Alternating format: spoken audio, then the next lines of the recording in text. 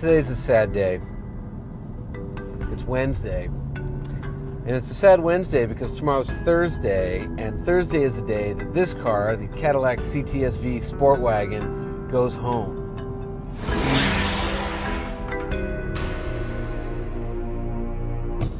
You thought home was Michigan? No! This car's from Germany!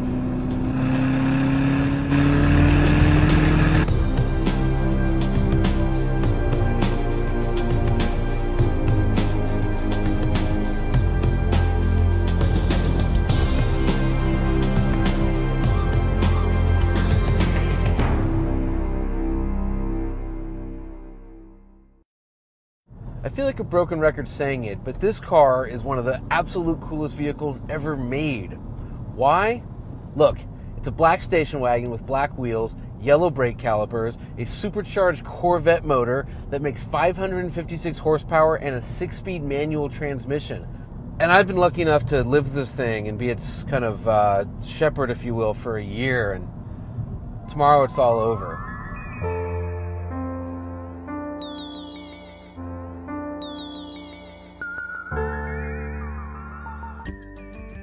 In addition to the 556 horsepower, the CTS-V's LSA engine also produces a very impressive 551 pound-feet of torque, enough to, when in the right hands, induce wheel spin in 4th gear.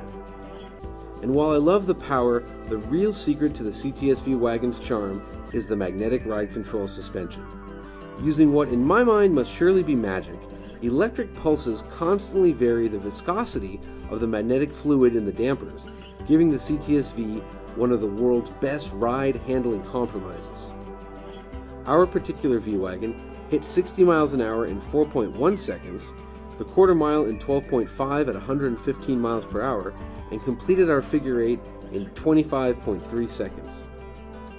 Just to give you some perspective, the BMW M3 hit 60 miles an hour in 4.4 seconds, completes the quarter mile in 12.8 at 111 miles per hour, and goes around our figure 8 in 25.1 seconds. In other words, the V-Wagon is totally ridiculous. Hello, I'm standing here in Bruges. Behind me is the bell tower of the Market Square. We were going to go up there, but the view from up there is the view of down here, and I can see that from down here.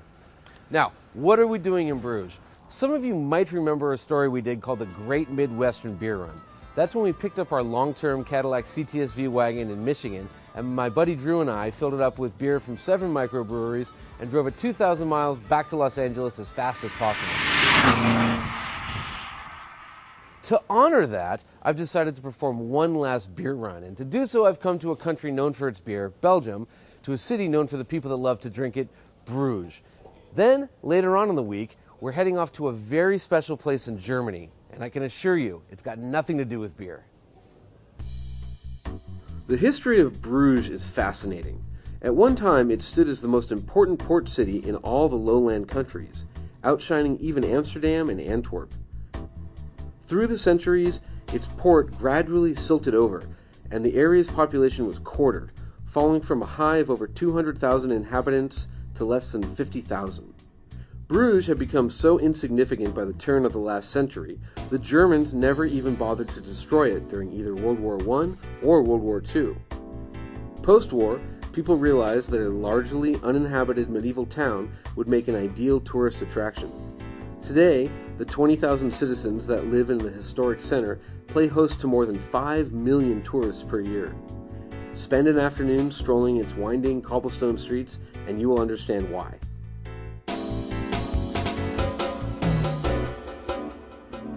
The Castile Brewery is the 8th largest brewery in Belgium, a country world-renowned for its beer. A huge variety of styles are brewed by Castile, including Brussels-style sour ales, more commonly known as lambics. See those wooden beams hanging from the ceiling? Over many years, they've been inoculated with the bacteria necessary to produce sour beers. It might sound disgusting, but please trust me that spontaneously fermented, or wild ales, are among the very best in the world. Most fascinating of all, to me at least, was the bottling line. Hugely automated, extremely loud, and weirdly hot, The bottling line at Castile is mesmerizing. As great as Bruges was, I didn't ship the CTS-V wagon across the Atlantic to drive on cobblestones at 10 miles an hour. I had a date with Germany.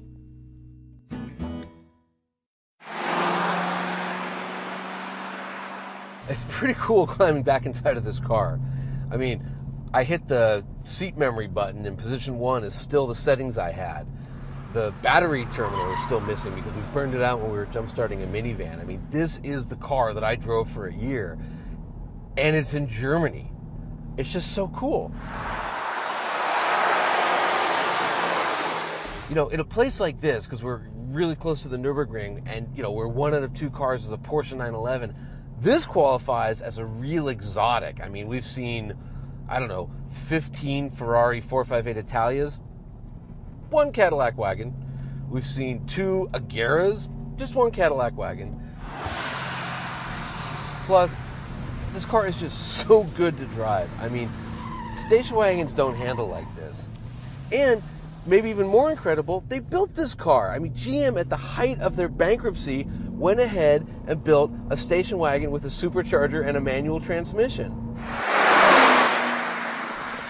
So a little while back, I ran into John Heinrichsey. He's the guy who set the 7-minute, 59-second lap in a CTS-V sedan. And that was an automatic. And I asked him, I said, why'd you do an automatic? Because I've driven both cars, and I always feel that the manual is a little bit quicker. And he said to me, oh, well, you know, we were programming the transmission software for 2 weeks, so I was just really familiar with driving that car around the Nürburgring. And so I figured, you know, we had the opportunity, why not just go for it? But he said that he felt he could be a second or 2 quicker with a manual. So we're here at the Nürburgring to prove that. And hopefully, by the end of the day, some guy named Johnny is going to set a fast lap in a station wagon.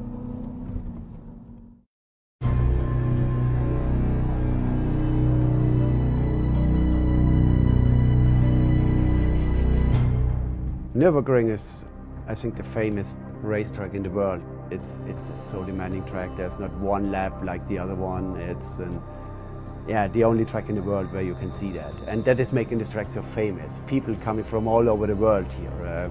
People from Russia, from the US coming here just to drive the track. Doing public hours when you're watching how many people just driving for 1 day here, staying overnight, buying a ticket, going on this track. They're coming with cars, campers, buses, motorcycles. It's amazing how much influence this track has to people and to motorsports at all.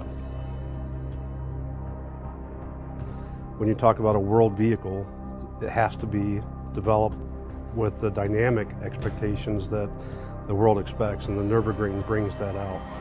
You can develop a car here so that you get every type of input, lap after lap, and it's a very repeatable input in terms of how does the car brake, how does the car handle when there's a heave motion with yaw at speed. And it's very difficult to replicate something that has so many of those events in one lap. This is the proving grounds for vehicles in the world. Johnny O'Connell is a guy that should be a household name, but isn't. His 4 GT Class victories at Le Mans and 9 podium appearances is the most ever by an American. Not only that, he's won Sebring outright 8 times, the most in history. Currently, he's racing for Cadillac in the World Challenge Series. 2005 or 6, GM sent me here. I'd been doing a lot of development work on C5, Z06, C6, Z06. The ZR1 was in the line, and so they brought me, out here, and mind blowing. The only way I could really put it is it's Top Gun for drivers. It is the most intense place, period, on the planet. It's unlike any racetrack you ever get on. Johnny wanted to show me around the track. Mother of God, this guy can drive. All right, now we haul ass down here. 3rd gear, 4th gear. About the bridge, I'm going to go into 5th gear. And this is what I call oh shit 1. Oh, over the God. top, back off, light brake, hauling ass, brake, carry your momentum up the hill. Yeehaw, up in the 4th, brake. Fall into the carousel. Little slippery, full throttle, and out. Oh, that was pretty. And this next place is a friggin' trip. I love this one. I love this one. Brake, over, light brake again, eyes in. This is really tricky here. You gotta wait, let the car set, and then full throttle. And you look out in front of you, and all you got is straightaway. 162. 162 is good. 165. 65 is good. Holy crap. That was good. All right. Again. Now, switch up. Yeah. And your turn. Well, it's going to be what a letdown for you.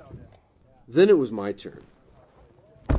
While it's true I drive for a living, you're watching my 7th ever lap of the Nürburgring. I didn't put a wheel wrong, but I didn't exactly put a wheel right either. Still, I loved every single second of my time in my old Cadillac on the Nürburgring. All right, you're gonna come up, right, left, little bit of brake, you're good, stay in third, and then come through here. Now when you're straight, down a second. Nice.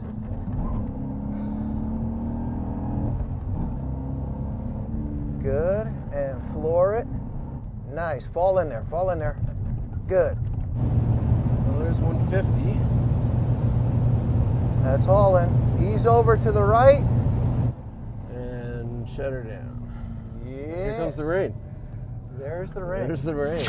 The rain prevented us from making an attempt at 5 p.m. on Tuesday, so Johnny O'Connell's fast lap was pushed back to Wednesday, July 18th at 7 in the morning.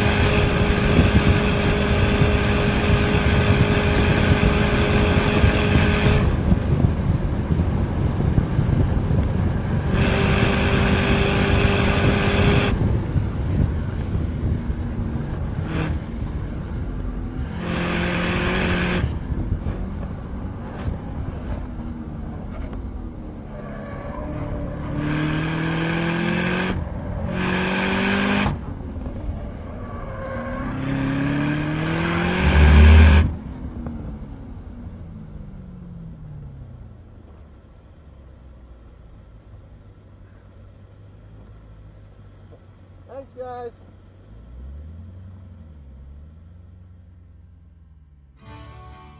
So, the CTS-V wagon didn't go around the Nürburgring quite as fast as I would have liked. Pick an excuse. The wagon weighs 100 pounds more than the sedan, the track was still wet from the day before, the engine showed up in Germany with 37,000 miles on it, a Cadillac engineer told me the wheels, quote, weren't exactly round anymore. Still, my old Cadillac ran the Nürburgring's 12.9 miles in 8 minutes 12.1 seconds, which, as far as I can tell, is the fastest a station wagon has ever gone. And I'm good with that.